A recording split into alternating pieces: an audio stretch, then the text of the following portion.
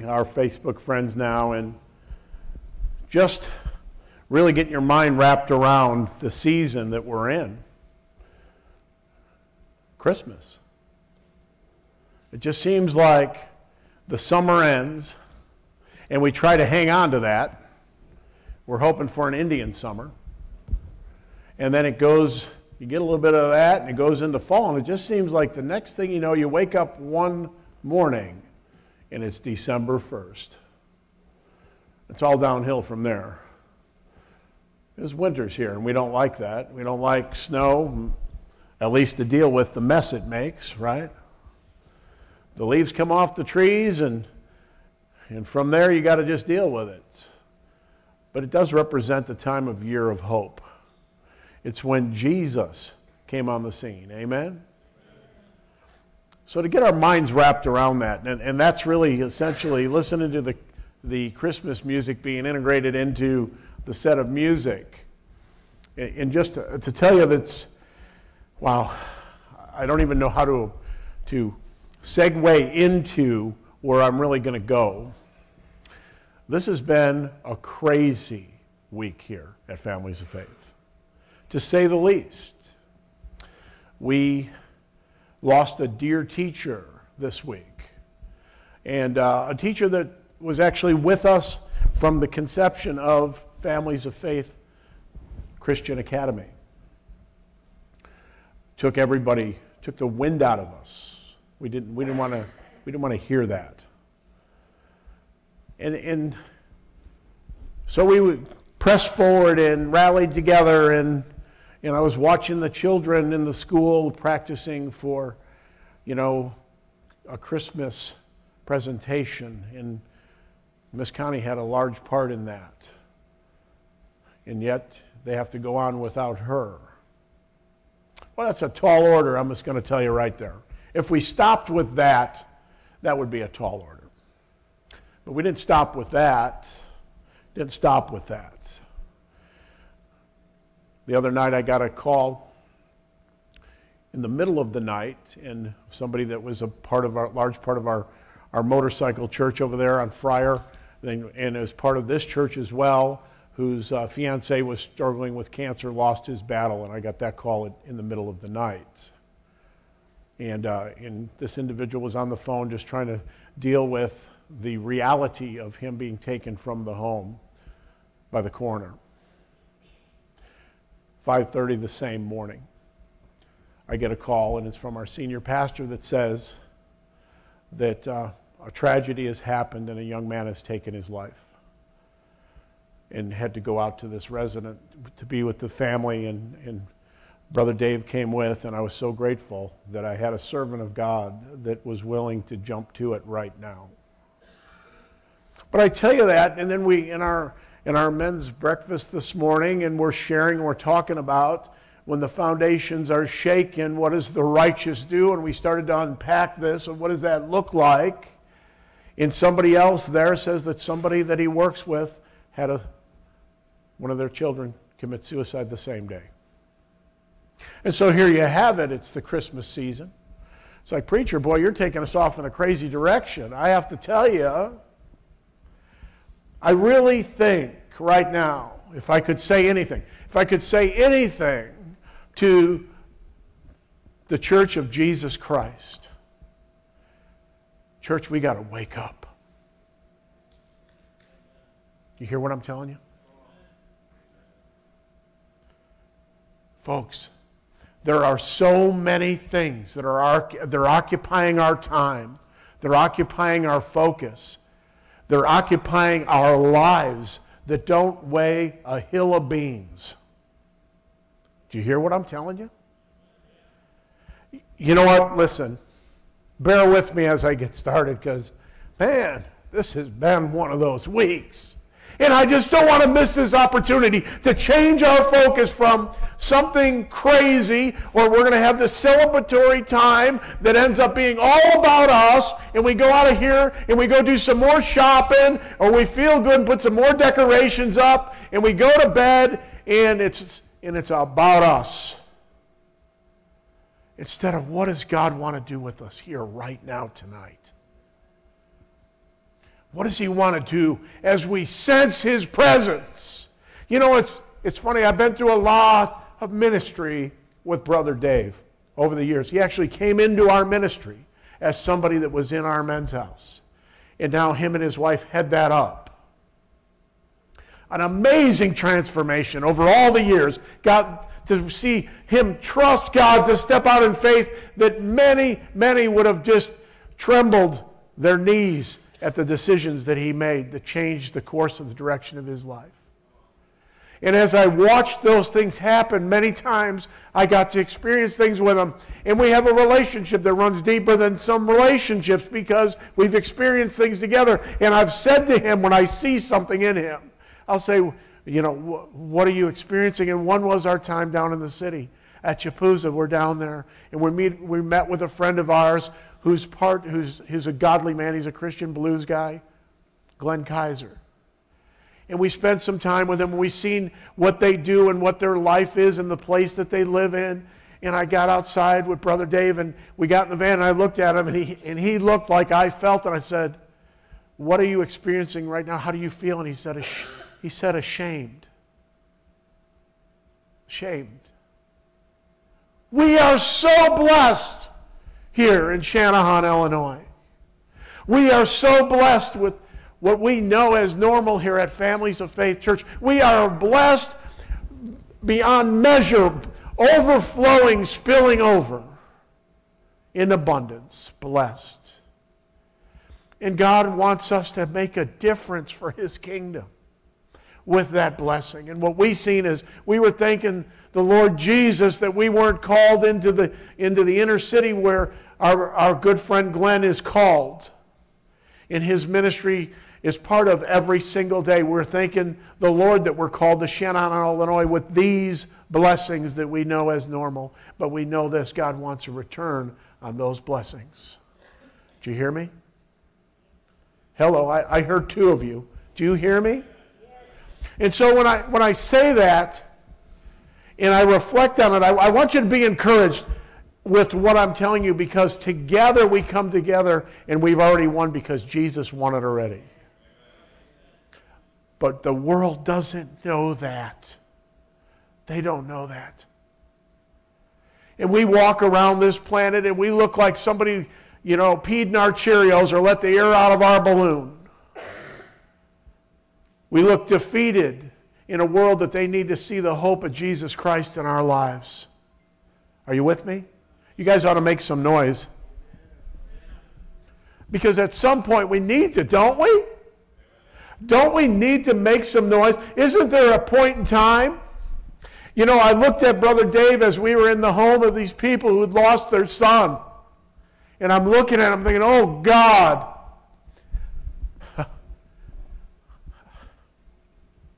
I joke with the guys sometimes and say, I could have went 2 lifetimes without seeing that. It's usually them hiking up their pants or doing something that I'd just rather not see. But I could have went an eternity without being part of what I had to be part of. And I was thankful I had a brother standing there with me. But let me tell you something, folks. We have hope in Christ.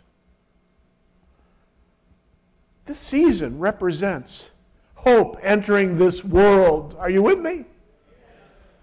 I'm going to read you a scripture. You guys don't have it, so don't worry about it. It's 1 Peter chapter 1. Verse 3 and following says, Praise be to God and Father of our Lord Jesus Christ. In his great mercy has given us new birth into living hope through the resurrection of Jesus Christ from the dead, and into an inheritance that can never perish, spoil, or fade. An inheritance that is kept in heaven for you, who through faith are shielded by God's power until the coming of the salvation that is ready to be revealed in the last time. In all this you greatly rejoice, though now for a little while you may have to suffer grief of all kinds of trials. These have come, so that the proven genuineness of your faith, of greater worth than gold, which is precious even though refined by the fire, may result in praise, glory, and honor when Jesus Christ is revealed. Amen? Okay. We ought to have a hope that is illuminated out of us. Do you hear what I'm saying? Church, we can't be lethargic is what I'm telling you. We can't be lethargic in this world. There's people who need to know the hope that is found in Jesus Christ. And we got to be those people. It means that we can't have an agenda that we've already written and that God doesn't have any place in. This is a season. It's an Advent season. You know, it's the 4 weeks of December, you know. It's when Jesus entered the world. We'd like to spend this time, I would think, to think about the real meaning of Christmas. Do you understand hope entering the world? Jesus. Over 2,000 years ago, Jesus came into this world as a baby, as Emmanuel, God with us. Amen? He was the promised hope. Isaiah 9:2 says this, "The people walking in darkness have seen a great light. On those living in the land of the deep darkness, a light has dawned." Isaiah 9:6-7 says, "For to us a child is born, to us a son is given, and the government will be on his shoulders, and he will be called Wonderful Counselor, Mighty God, Everlasting Father, Prince of Peace." Of greatness of his government, and peace will be no end.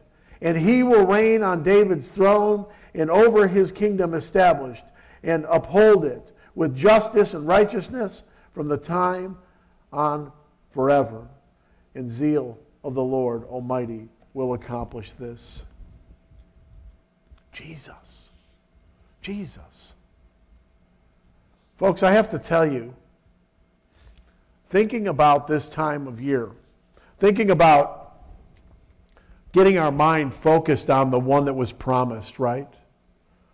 Jesus, Emmanuel. Getting our mind wrapped. What is this significance? Isaiah 7:14, "Therefore the Lord himself will give you a sign. A virgin will conceive and give birth to a son, and you will call him Emmanuel." We remember that Jesus came to walk with us, to die for us, and that we should receive him. Do you understand? That's where the significance comes in, is that we would receive him. Amen? He came to walk with us, right? He left us the Holy Spirit. And guess what? We're supposed to share Jesus with this lost world. So we receive him, right? So at some point in your life, at some point you found yourself at a place to receive Christ. Amen? Yeah?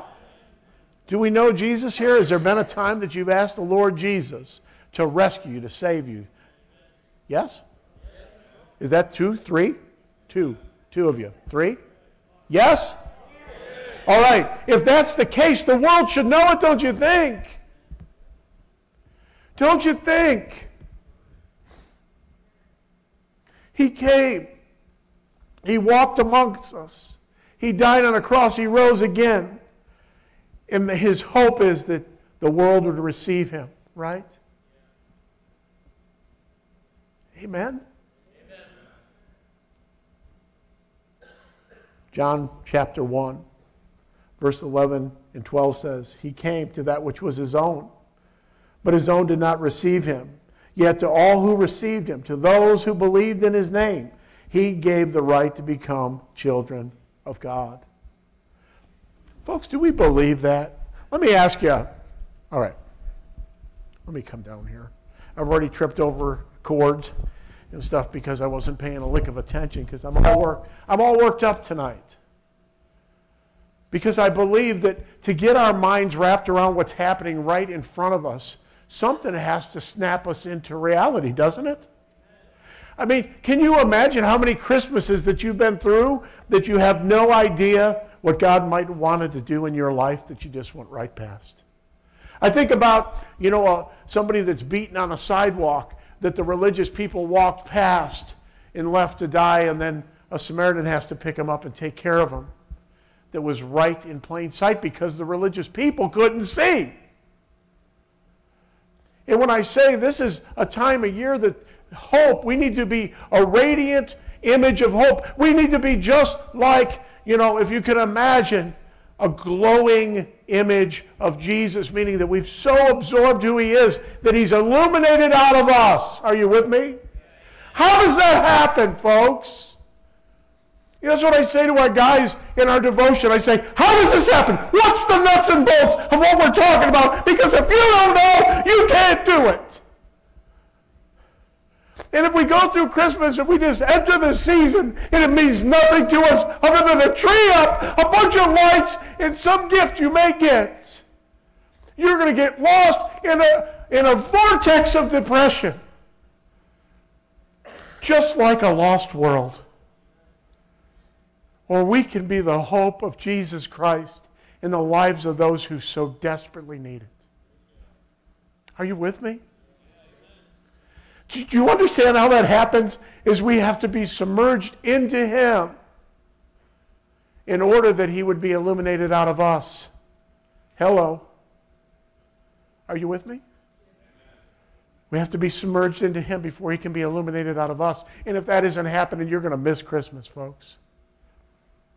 And more importantly, I think, if I were to express the heart of Christ, who did not see equality with God something to be grasped for his own benefit, but for the joy set before him, he endured the cross.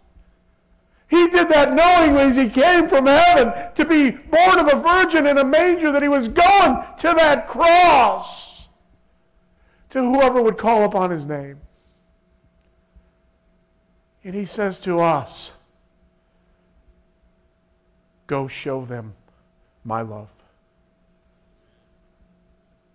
Forget about your parties.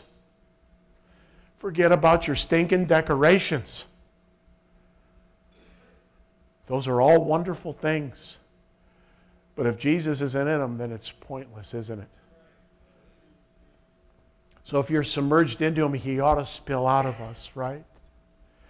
You ought to have something inside of you that says that in this time, in the here and now, no matter how my days go, at this point, this is God's will for me in Christ Jesus. And in the midst of what I'm going to go through, I'm going to have the attitude of Christ, in order that the world who doesn't know that there's a place of glory, that our language that we think that we speak so eloquently, we cannot even communicate. We don't have words to express what God has prepared for us in this place. That we, by the way, we don't deserve. It's by the grace of God he's given it to us. But we get lost in the here and now, folks, and I'm telling you, this is a time right now in this season, for a time such as this, that we take a moment and say, oh God, help me to focus on Emmanuel. Help me to focus on what you want to accomplish in and through my life. Help me to receive in order that I can give. And I'm not talking about gifts, folks. I'm talking about the fullness of Christ being lived through your life. A regenerated life. Because if you have Jesus, I'm telling you, you have everything you need right now. You don't need to be a theologian. You need to show the love of Jesus in a practical way. One of the guys shared at the very end of our men's breakfast. And he was talking about, we have the real hope. We have the real hope. You know what we try to do? Somebody's having a hard time at Christmas. You know what? We'll make them a plate of cookies and drop them over at their house and hope they'll be all right. We got a party to go to, right? Wrong. They need real hope. Do you hear what I'm telling you? They don't need a glass of water. They need the well. They need the well. They need Jesus. And we have him. We have him. We have the ability to illuminate him with our lives if we'll allow God to have the freedom to work through us. Are you interested? His own wasn't interested, right? Jesus came to his own, which was his own, and they didn't receive him. They rejected him. Church, are we rejecting him? I mean, audibly we're not rejecting him, but are we rejecting him? Are we the invitation that the world sees that says Jesus loves you? We talked about a lot of things this morning. I'm going to tell you, my heart's so heavy because I left this evening with a lot of wiggle room because I just felt like I just really wanted to be real with you. I heard some things this morning out of the guys' hearts. We all are in the same boat together. We see the problems that are out there. We see the need desperately. But we don't need to identify what's already been identified. We need to be the solution, and it's not with a little glass of water. It's with the living water, the well. And we do that through our lives, and we do it, as Brother Dave said, Romans 12:1, we need to be living sacrifice, willing to be used of God. Amen? Listen to this. This is familiar to you. John 3:16 through 19. For God so loved the world that he gave his one and only Son, that whoever believes in him should not perish, but have eternal life. For God did not send his Son into the world to condemn the world, but to save the world through him. Whoever believes in him is not condemned, but whoever does not believe stands condemned already, because they have not believed in the name of God's one and only Son. This is the verdict. Light has come into the world, but people love darkness instead of the light, because their deeds were evil. Do you hear me, church? That's the heart of God. And when I think about, the parallel between him coming to, which was his own, and his own receiving him not, and then the world loving, they didn't like the light because they loved their evil deeds. Right? And their fear was their evil deeds would be exposed. And you cannot illuminate Jesus with a bunch of evil deeds hidden in your life. You hear me? Come on. See the parallel there? His own didn't like him. They didn't want him. And you know why? Because they were religious people that were externally doing things to be seen. And internally, Jesus said, you're whitewashed tombs, you're full of dead man's bones. Church, we can illuminate Christ, but we got to be just the same as glowing. We aren't the light. We reflect the light. The light lives within us. How much of the light of Jesus is being seen through your life? And folks, this is not an indictment to say, well, I'm going to go home and just think about, boy, what a slug am I. Man, that preacher just beat me up, and now I'm just going to go home. Wake up! Listen to what I'm saying, church. You've got to receive the light before you can illuminate the world with that light. Do you hear what I'm saying? He is more than all we need. He is everything. He is our portion. And if we'll receive that in the genuineness of who we are, say, God, I need to illuminate this world through what you're doing in my life. There was a time that I recognized I was a sinner and I needed you and I asked you, and there you were. God, restore in me that boldness that comes from your work in me. Help me to put aside the things that are ridiculous in my life. Help me to realize the words that leave my lips could be the words that change somebody's eternity. We are a reflection of the one who died for us. But you know what else, folks? It doesn't stop there. It doesn't stop there. We're a reflection of the one who came out of the tomb on the third day. Are you with me? He's not hanging on the cross anymore, folks. He came down and they laid him in that tomb and all of hell laughed. And on the third day he came out of that tomb. And the grave couldn't hold him, and it can't hold you. And this world needs to know it. That is the message of Christmas. The God of all creation's love poured out on us. And at Christmas, we ought to illuminate that with our lives. Somebody needs it. Are you hearing me? Somebody needs it. Don't let the devil rob from you that you are an illumination of that light and tell you that you're nothing. That's a lie out of hell. You're an illumination of that. If you've received the forgiveness of God, then God sees you as if you've never sinned. And guess what? You are an illumination of that light if you choose to be. Jesus said, you don't light a candle and put it under a basket. No, you put it on the stand in order that the whole house would benefit from it. Amen? Are you ready for that, folks? Are you ready to be put on a stand in order that this world would see you because you have the light within you? Are you ready to push back the forces of darkness that says you can never make it beyond where you are today? Are you ready to believe God for what He says about you? Because this is Christmas season, folks. And we can have a celebration that's the best celebration we've ever had. We really can. But we can't do it in the dark. You understand? A few weeks ago I was talking about Jesus' return. Do you remember? He's coming back for His church. We need to remember when He comes back, though, He's coming back as king and judge, not as a baby in a manger. You hear what I'm telling you? Romans 2:16. This will take place on the day when God judges people's secret thoughts. Jesus Christ, as my gospel declares. Revelation 19:11 says this, I saw heaven standing open, and there before me was a white horse, whose rider was called Faithful and True. With justice he judges and wages war.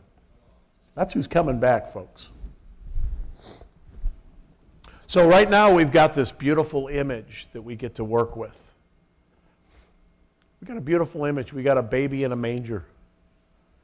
And that God so loved the world that He gave His only begotten Son, right? He came from His place in glory to be born of a virgin, to die on that cross. What an inviting time. I'm just going to tell you, what an inviting time it is. When you think in terms of inviting somebody from a dark place in life into the glorious light of Christ. Christmas. They've got pain in their life, sit with them. We're going to do a special service on Christmas night here, just for you to mark that on your calendar for those who are hurting. But we can be that light right now. We can be that light. We can be that light. But we first have to receive it and take it in and get past ourselves. Because guess what? Here's a revelation. If you've received Jesus Christ, your name's written in the Lamb's Book of Life. Amen? You're going to glory. And guess what? That's a done deal. Who around you needs to know that? Right? Everybody does. So let me ask you a question. Because the church typically has this dilemma that we do. We can identify problems and we can point fingers and we can put our nose up at people who come from different walks of life and they're struggling with different things, right? We can do that. Have you ever walked into a room and somebody didn't like you and you could tell just the way they looked at you, right? Church, hello? Yep. Can we be inviting to show the love of Jesus? Could we be the one that stood in front of the religious people who wanted to stone whoever with the forgiveness of Jesus Christ and the love of Christ in order to fill that gap? And I'm not suggesting we compromise nothing. I'm simply saying they need to meet the love of Jesus before they meet the judgment of Jesus, because they're going to meet the judgment of Jesus if they don't meet the love of Jesus here. So this is Christmas season. This is the Christmas season. We took some blows this week. Amen? Amen. You know what it did in my life? I looked at my brother, man. I'm like, oh, God, help us.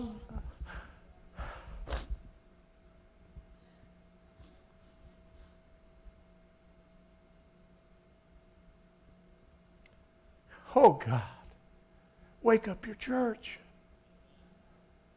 Tell them that you're there and you love them.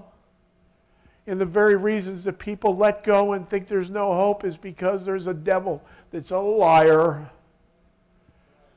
In church, we got to be an illumination of the light. That is Jesus. We don't need to look like the world, which is a lie. Are you hearing me? We have to illuminate for somebody who needs Jesus.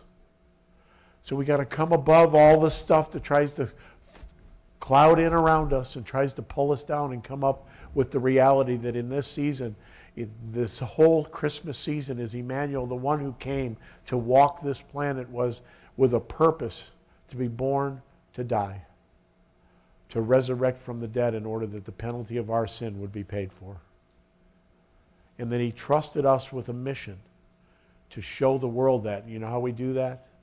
By salt and light. That's how we do it. Can that be the challenge of tonight? Can we say that? That tonight I want to illuminate Jesus through Christmas. Out of all the things that we involve ourselves in, I want to illuminate Christ.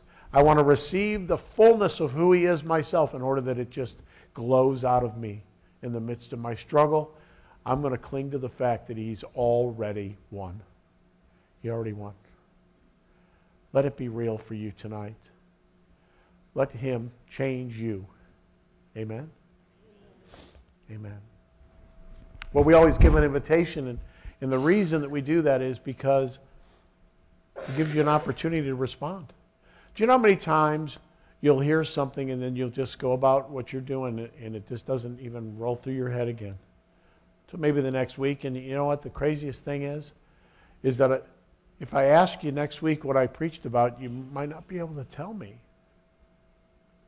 And that would suggest that there was nothing that happened with what you heard. Amen? Folks, listen, I'm not trying to put an indictment against anybody. I'm just trying to be as real as it gets.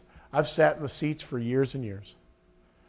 You know what? I sat in churches, and I was just somebody that was just blended into the crowd, and I get it. I get it. We're not called to be that. We're called to illuminate the one who rescued us. So somebody else receives that.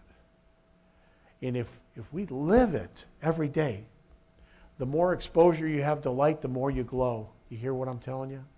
So if you get in a dark place, you know what the devil wants to do? He wants to divide and conquer. That's the wrong answer. You need to be in the middle. I'm just going to tell you, folks, and I'm just going to tell you something. We got to quit settling for some lame excuse of just forsaking the assembling of the saints. Look around you, folks. This place ought to be full.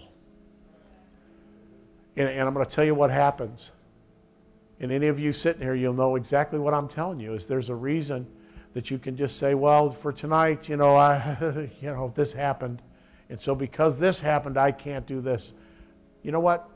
There's a day that we stand before the one who paid it for us. And you're going to lay that excuse on him, and you're going to be ashamed and embarrassed. Because he entrusted us to be salt and light. But we have to take some action in order to make that a reality. We have to fight off the attacks of the devil as he lies to us, and we have to exchange those for the truths of God's word. And then we have to make application out of what God says. And we'll illuminate the one who rescued us. Amen?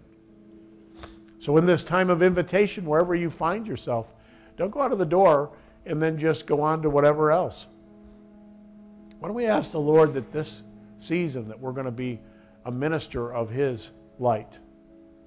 And if you're here tonight and you're having a hard time, this has been a hard week, and you feel like you need to be recharged, come up and let's just ask the Lord to bless you in such a way that you experience his presence in order that you can share with somebody else. Because if you're hurting, we want to deal with that as well.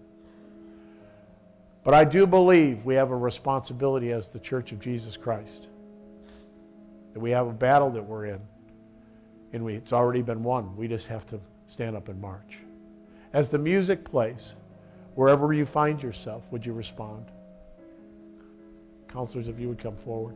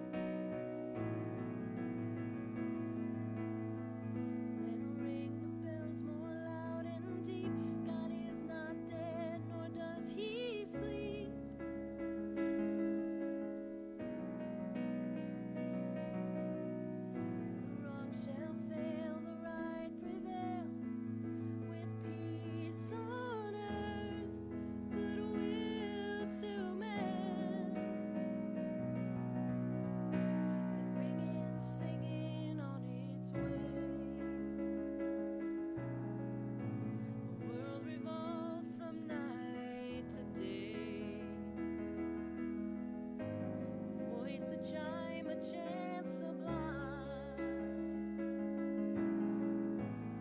Peace on earth, goodwill to men, and the bells they're ringing, like a choir they're singing, with our hearts we'll hear them. Peace on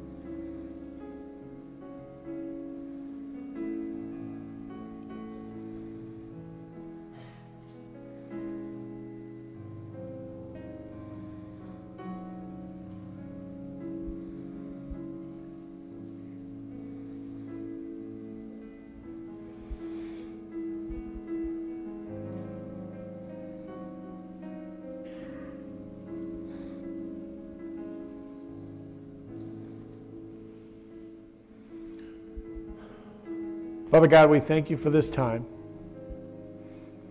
God, we want to be seen in this world as redeemed. God, your word tells us, let the redeemed of the Lord say so. We want to say so. Let it be seen through our lives, God, as we press forward in the pressures of this life. Surround us, God, with our identity in Christ as a badge of honor. God, would you help us to press forward and let this world see that we're your children. Thank you, Jesus, who made it possible. As we go from this place, help us to keep our heads up. And as the things come that take our breath away, God, thank you that you made it all possible that we live one day with you in eternity. Thank you, Jesus. Help us to not be discouraged. Help us to press forward. In Jesus' name, amen. You're dismissed.